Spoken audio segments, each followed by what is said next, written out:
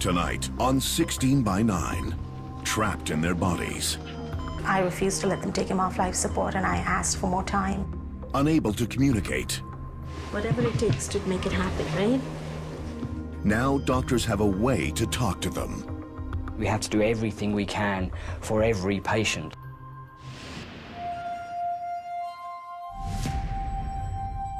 Here's Carolyn Jarvis. Good evening and welcome to 16 by 9.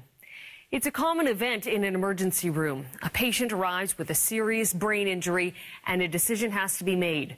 Put them on life support in a vegetative state or let them die.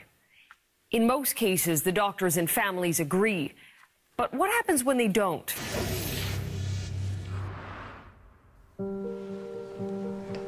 Okay, we'll call Tracy and get you up in the chair. Slowly. Try and relax your back. Nicely. Again, slowly. Go back. Good job. Every part of Winifred Rodriguez is willing her husband Leonard to respond. I'm not imagining it. It's happening. 2, 3. Come on, bring your body up, bring your body up. Good job. Good work. 2.5 years ago, Leonard went to bed after a long day's work as an aircraft technician. I woke up thinking I was hearing snoring, but it didn't sound like that. So when I turned the light on, I found him gasping for breath. Leonard was having a massive heart attack. He was a seemingly healthy man with a sense of fun, who liked to dance and play pranks on his kids. Suddenly, he was at the point of death. While my son was on the phone with 911, Leonard literally stopped breathing right there with me.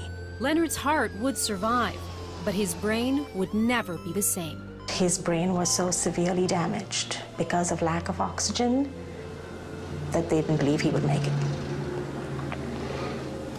At first, doctors told Winifred he was too severely damaged.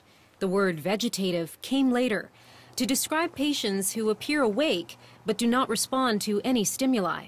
Usually, that means no chance of recovery. That's it. Good job. Winifred has the unshakable belief that Leonard is still in there. Every day in these last 2.5 years, I have said, if we don't try it with Leonard, we will never know what he can do. We will never be able to explore what he can do if we don't try it. You get some rest. Dr. Adrian Owen of Western University in London, Ontario, says these people are a lost population of patients. These are the patients that we're really interested in because they will slip through absolutely every net. By Owen's estimate, 1 in 5 of these patients is wrongly diagnosed as vegetative. A European study goes much further. It says up to 43% of vegetative patients should not be in that category. It doesn't mean that people are making mistakes 40% of the time. This is an extremely difficult patient population to diagnose. It's impossible to tell that the patient is conscious because they make absolutely no responses. Without these research tools that we have, there really is no way for correctly diagnosing them. Winifred Rodriguez is convinced her husband is one of that lost population who will respond. A sign in his hospital room asks visitors to speak slowly and clearly because he can hear. I pull on each day because I keep reading back letters he wrote to me 30 years ago. That's how I keep my love and faith for him going. Her faith that with enough attention, with the right testing, with the right rehab, Leonard's brain will respond.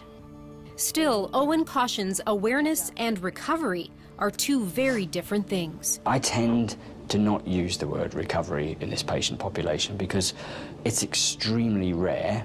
You know, at best, those few patients who do recover after many months or years in a vegetative state, really, they're going to be very seriously disabled for the rest of their lives.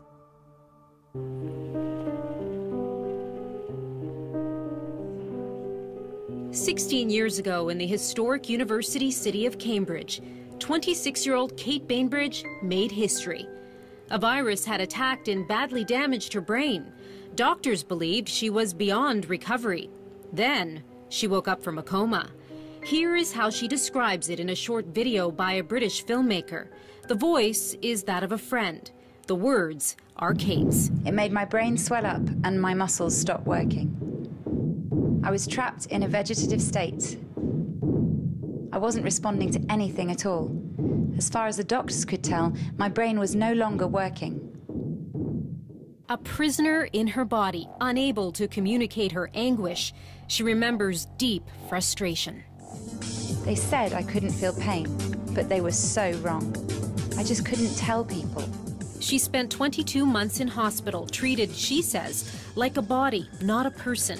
Words were just noise to her. I had loads of questions like, where am I? Why am I here? What has happened? They never even explained to me how they were feeding me. Questions that tormented her, but which she could not ask. She considered suicide, of holding her breath till she died.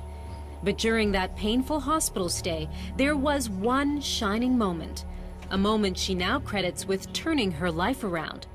Dr. Adrian Owen was then a young researcher at this Cambridge hospital. He was doing brain imaging work. Owen had access to an expensive new machine called a PET scan. He was looking for the ideal subject, and he found Kate. Their coming together was a eureka moment in medical science, helping usher in a whole new field of brain research. We put her into the scanner, really, on a whim. We showed Kate faces of her friends and family, and the part of her brain that we know now that is responsible for recognizing faces, it lit up, just as it would in you or I. Dr. Barbara Wilson is a neuropsychologist who later took charge of Kate's rehab. So even though Kate wasn't responding to the environment, her brain was responding normally to these photographs. And that was the first time this had been demonstrated. It was very interesting and exciting. Before the scan, I had no evidence. I was there. It was hell there. But out of that hell, she says, the scan found her, showed her something was working. It was a kind of resurrection. It really does all go back to Kate Bainbridge. She was patient 0? She was patient number 1. I think if she hadn't responded in the way that she'd responded back then, we wouldn't be sitting here today. She really started this whole process. Some people might say that you found a way to speak to people who are otherwise considered lost or dead. Well, I think that's a reasonably good description. This is how Owen did it. It was the brain talking through electrical signals rather than words. So subtle that Owen is now able to get yes or no answers from his test subjects who can't otherwise speak. Owen says those yeses and nos are only the beginning. The holy grail here is to try and perfect our communication techniques, to have a system that is affordable and could allow somebody to actually interact with the world around them or interact with their family on a routine basis without coming into my lab. That's where I'd like to be in 5 years. I want you to tell us whether you are in any pain. But as they develop new ways of talking to brain-damaged patients, doctors face a dilemma. Could they ask a patient if he or she wants to die? My answer to that is an emphatic no, and I think it's entirely inappropriate at the moment. We don't have a legal and ethical framework in this country and in most other civilized countries for acting on that information. I think morally and ethically we have to do everything we can for every patient that we find is in this situation. Patients like Kate Bainbridge, once considered vegetative, who now takes great joy from the simplest things, like standing up in her special wheelchair. She's learned to feed herself. She communicates with friends and admirers every day on the internet. She paints watercolors. She's even written a book about her life. I'm determined. I had to prove you wrong. I had to prove I can. You can recover. And my story, don't give up. Keep trying. It can take a long, long time. I keep going.